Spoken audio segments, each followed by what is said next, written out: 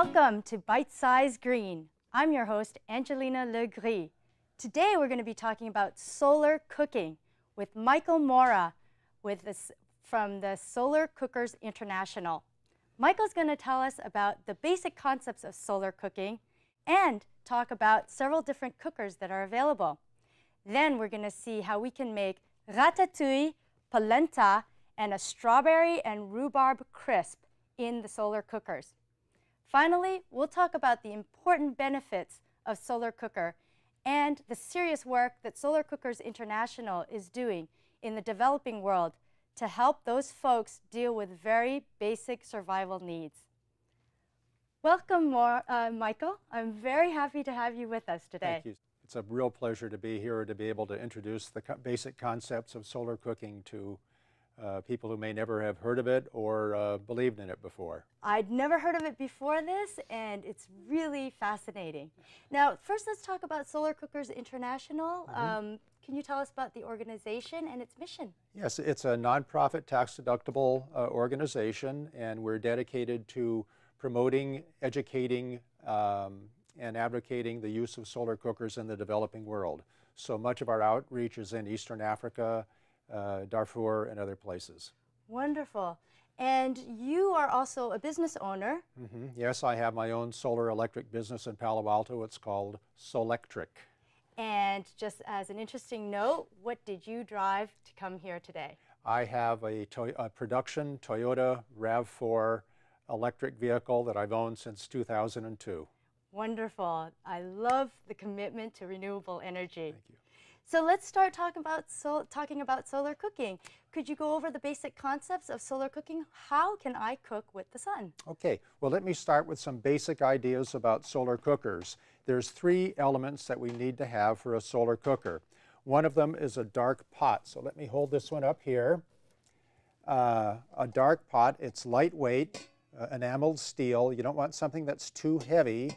You want something that will heat up quickly. And the significance of it being dark?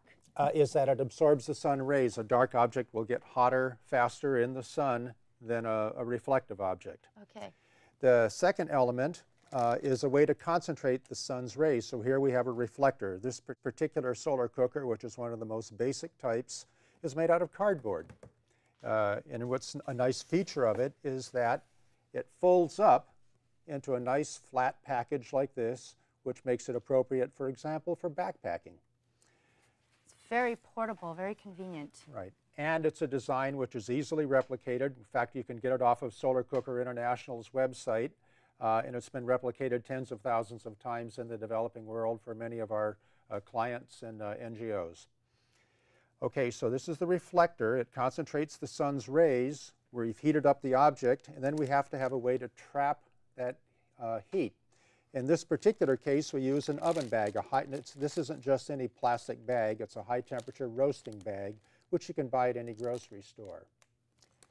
This next solar cooker has the same elements. It's got a reflector for concentrating the sun's rays. It's got a window to let the sunlight into the solar cooker chamber. And you can see my hand behind the window here. And what's that window made of? This window is made out of plastic. Okay. And the outer, incidentally, the outer case of this particular cooker is made out of recycled soda bottles. So actually the embedded energy, the energy it took to make it, is quite low. And let me just tip that a little for the camera to get a better view. And that's the cooking chamber where this pot would, or whatever you're cooking in, would fit inside of. And it's also all dark. It's all dark. Very black. Right, so it absorbs energy. So not only does the pot absorb energy, but so does the inside of the cooking chamber. And here's an oven thermometer. This particular cooker, by the way, will easily get up to 350 degrees. That's amazing. I bake cookies in it all the time. I bake breads, all sorts of things. Here's another cooker. Again, the same set of principles. We have a reflector for concentrating the sun's rays. We have a black pot. This one here is a proprietary, or not proprietary, but it's designed around a specific fits. In other words, this black bowl was made specifically to fit inside of this Pyrex bowl. So here's the black object. You put your food in here. It heats up in the sun. The sun's rays coming from the reflector and directly from the sun go through the glass bowl, which traps the heat. And here's a glass cover which further traps the heat. So those are, again, the three elements: a black object, a reflector, and some way to create that greenhouse effect to trap that heat. And if I didn't have this special bowl, could I still use a cooker of this style? Yes, in fact, we could use an oven bag and, Like this one? and a pot just like that one over there. For example, like the first one that I showed, we could put that one in here. That would work in a pinch. Great. And these are all commercially available? These are all commercially available. This particular design is basically considered open source. We actually have the design that you can trace from our website, Solar Cookers International. And what kind of materials would you need to... It's made out of cardboard, so you would need cardboard, a sharp knife, some tin foil, and some white glue or wheat paste glue. And just with that, I could be cooking in the sun? Just with that, you could be cooking in the sun with a lightweight black metal pot and some way to trap the heat. In this case, again, the oven bag.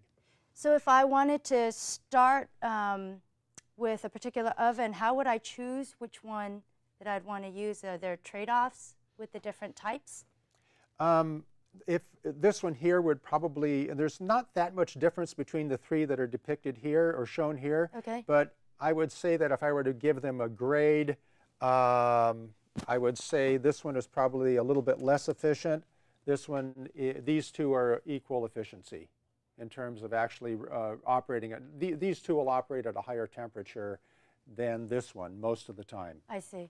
Now, in places where people live close to the equator, where most of the world, solar cooking is appropriate for about 1 billion people on this planet. Wow. Yeah, so people who have suffer from fuel scarcity.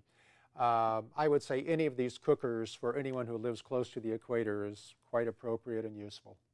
And what kind of food would I try to cook in? Anything that you would cook in a slow cooker, or a crock pot. So stews, pulses, rice, chicken tetrazzini, breads, that sort of thing. Okay, yeah. baking, right. slow So cooker. you wouldn't make chapatis, for example. You Okay. wouldn't make tortillas, but anything that would cook with a bit of moisture, vegetables. Okay, and that's a great segue into our film clip where I actually got a chance to cook with solar cookers.